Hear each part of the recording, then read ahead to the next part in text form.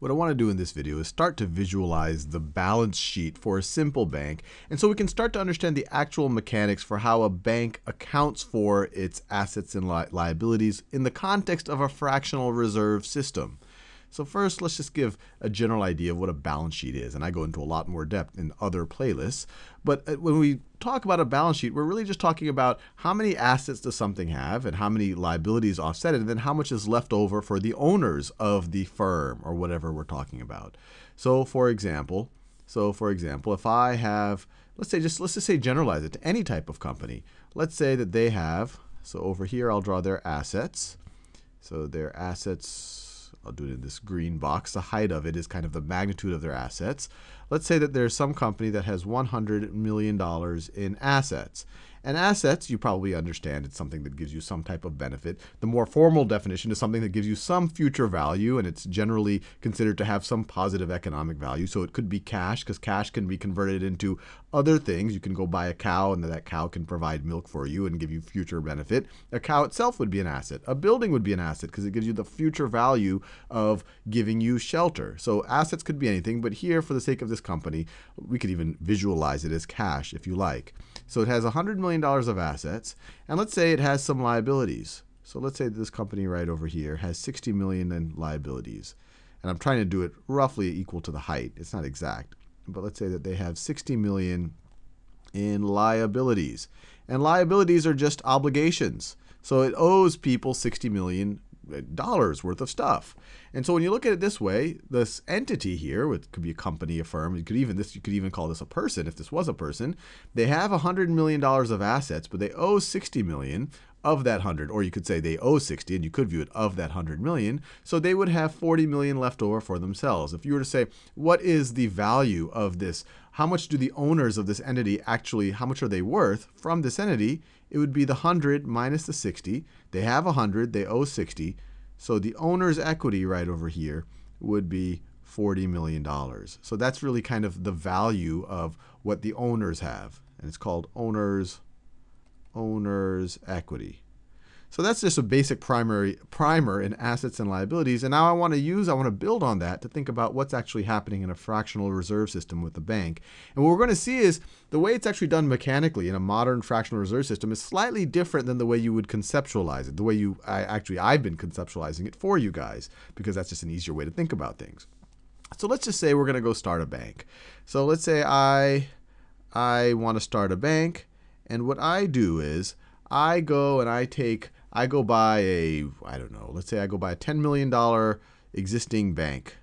So here I have an asset, which is my equipment and the building and all of the computers and all of the things that can essentially run a bank, and that's worth $10 million. And this is my owner's equity. So I have $10 million of owner's equity. Maybe do it in those same colors that I did. So let me do this in that green color. So this is an asset. And I have no liabilities yet. Let's just say that I inherited that money, or that was just money that I had saved up. So I went and I bought a $10 million asset. And so my equity, since there's no offsetting liabilities, is $10 million. So this is my owner's equity right over here is $10 million. So I'll just call it equity. Now let's say that you are impressed with my building and my IT systems and the number of ATMs that I have around town. So you decide that you want to deposit some money with me. So let's say that you take a wheelbarrow, and in your wheelbarrow you come and you deposit, let's say you deposit $100 million in my bank in cash. So these are cash reserves. These are Federal Reserve notes that you're depositing in my bank. So I'll draw these as assets. So let me do 100 million. This should be about 10 times as high as what I've already drawn. So you're going to come here and you're going to deposit. You are going to deposit $100 million. So this is $100 million, 100 million of I'll call it cash. Of cash. We'll visualize it as physical cash, and it goes into these vaults that I had purchased. And so that's the asset that I got. But obviously, you're not just giving me this cash, then I would be $100 million richer. You're keeping that. You want that on demand. You want that in a checking account so that you can write checks against it and access it from your ATM. And so I have an offsetting liability. My offsetting liability is that this is essentially a demand deposit for you. So this is, I guess the way we can view it is, We could write it as a checkable deposit. And I'm viewing it from the bank's perspective.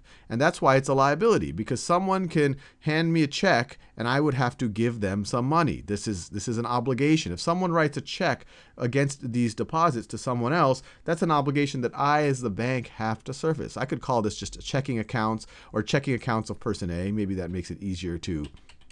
A's checking account is a liability for me. So let me call it, if I haven't called them person A already, I'm calling them now. Person A's checking account. Checking account. And that's a liability because person A can come at any time and they can demand $100 million of cash. Now, this right over here, I haven't done anything fractional yet. This is just regular. So far, this would be equivalent to full reserve banking. I'm just keeping person A's money safe. But we know in a fractional reserve system, I can lend out a good bit of money. And so that's essentially what I could then do if we're talking about fractional reserve. I can lend out 90% of this money.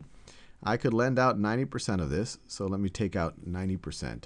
So let me clear this right over here. So let me clear that. And so let's say I took 90% out of it, lent it out. And so we only have 10 million of the original cash there as reserves, and I'll call them reserves now, but that's 10 million of the original. So I'm going to have 10 million of reserves left, and everything else I lent out. So everything else I lent out. So 90 million I lent, 90 million of lending. So we can even visualize it as big stacks of cash that I handed out to people. And then you might say, well, okay, I didn't just give that to those people. In exchange for that, they are saying, I'm going to pay me back. And so that's an asset. If you borrow money from me, it's an obligation for you. It's a liability for you, but it's an asset for me. Let me make this clear. So if I'm a bank, and there's a borrower, there is a borrower, and if I give the borrower $1, if I give them $1, you could visualize it, although that's not exactly how it works, is that they give an IOU. They give the bank an IOU. I owe you $1 at some future date. Now, from the bank's point of view, this IOU is an asset. They're essentially exchanging assets. The bank is giving it $1. The borrower is giving an IOU. From the borrower's point of view, the dollar is an asset and this IOU is a liability. But from the bank's point of view, there's like, oh, I have this IOU. Maybe I could give this to someone else. Maybe I could sell this IOU. This IOU is going to give me future benefit because assuming this person's good for their money, they're going to give that money back. And that's the same reason why a check is a liability of the bank. If you write a check to someone, the bank has a responsibility to, if someone were to give that check to the bank, to give them cash.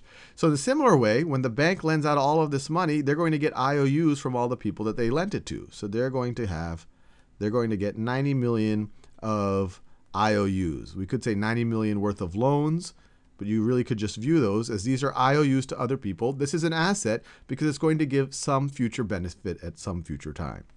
Now I'm going to leave you there because what I did here, this is conceptually identical to everything we've been talking about. This is how, frankly, most people visualize fractional reserve lending.